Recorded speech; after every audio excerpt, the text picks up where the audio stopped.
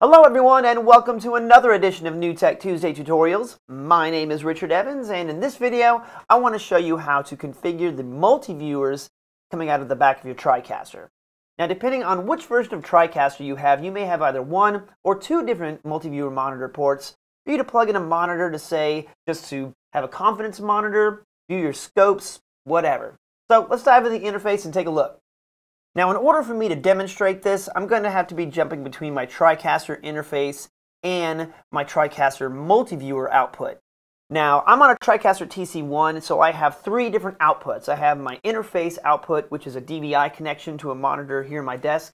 And then I also have a HDMI or a display port to where I can plug in a monitor as well. Now, I'm going to only be using one monitor for this particular example, but you can plug in two and the same concept will apply.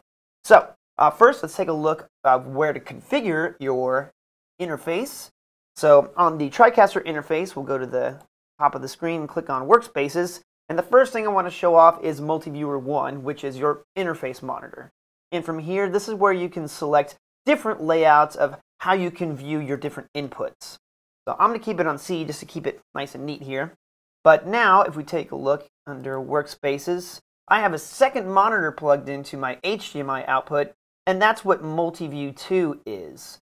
So right now I have this selected, so this B, so I have like 3 at the top, and then it's going to be, what, 5 by 3 kind of grid? Let's take a look. So let's go take a look over on the Multiviewer, and here is the output of that. So this would appear on a screen that would be completely separate from your interface monitor. So you can use this to monitor different inputs of your choice, or, for example, use as a confidence monitor, etc. Let's go back over to the TriCaster interface, and let me show you some of the other settings that we have.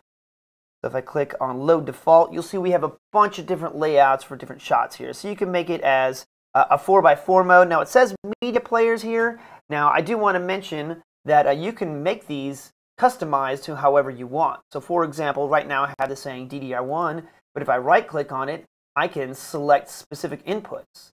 So I can either make these inputs or just keep them the default settings that I have here.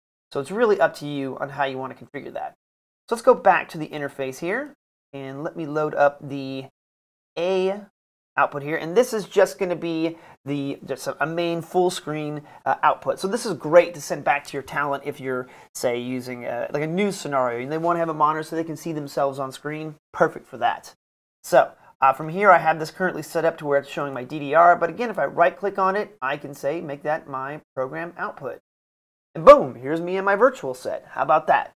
Now, let's go back into the TriCaster TC1 interface and show you a few different other settings that we have.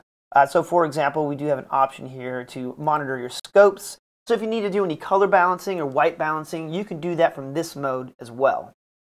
Right, so let me go back to the TriCaster interface and let me select one of the default modes here. So all with clock. Okay, so this is a good one here. Put it on a big monitor so you can see all of your inputs at a time.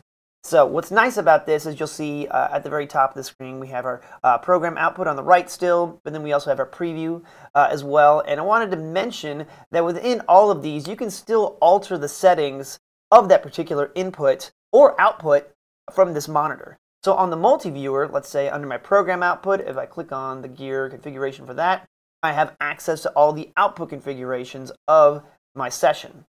Or if I go into, say, my input number 3 here, I can change the settings of that as well. So I can go through and turn off my live mat, etc. So you can still make different adjustments from these different inputs.